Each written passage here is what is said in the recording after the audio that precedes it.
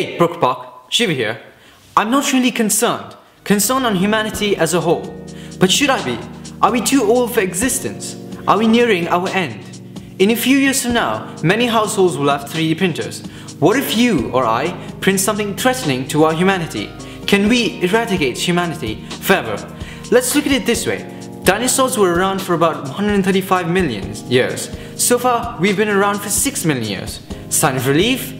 Well, lower down your hopes, folks, because human extinction might be sooner than you think. Chlorofluorocarbons. This word has nothing to do with this video, but it's just cool. I mean, think about it. The amount of greenhouse gas emissions we are releasing into the atmosphere is way higher compared to the dinosaurs at the time. Carbon dioxide is a greenhouse gas and we emit a lot of it. 2.4 million pounds every second. I will let you think about that for a minute. Okay, moving on. How do we know that the Earth is hotter?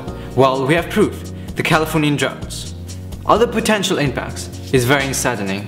In fact, so saddening that I can't even visit my holiday destination. If we continue to emit at this rate, many low-lying lands like Miami will drown. Anyway, according to the UNEP, United Nations Environment Programme, we're losing species at an incredible rate. It is estimated that every day we are losing 150 to 200 species. This is nearly 1,000 times the natural rate. If we continue to go at this rate, we will have most of the species eradicated within 120 years, taking into account that there are 8.7 million species. Also, keep in mind that there are 10,000 species discovered every year. It is estimated that the Sun will expand and swallow the Earth in roughly 7.6 billion years. That may seem far away, but Stephen Hawking says Earth will be inhabitable by the next 1,000 years, taking into account of the probable catastrophic risk. Doomsday is coming. Speaking about doomsday, the doomsday argument points out that human extinction is in the near future rather than later. Here, let me explain.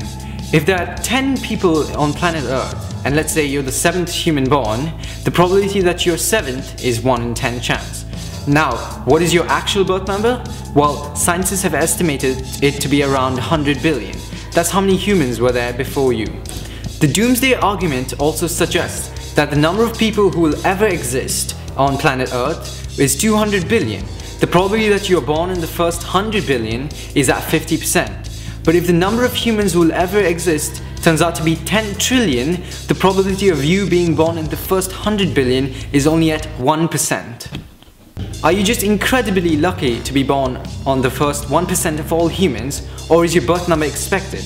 Because there will not be trillions of humans, and human extinction will be sooner rather than later.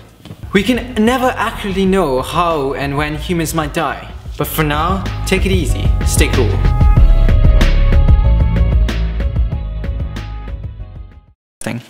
No, again? Sea levels would rise and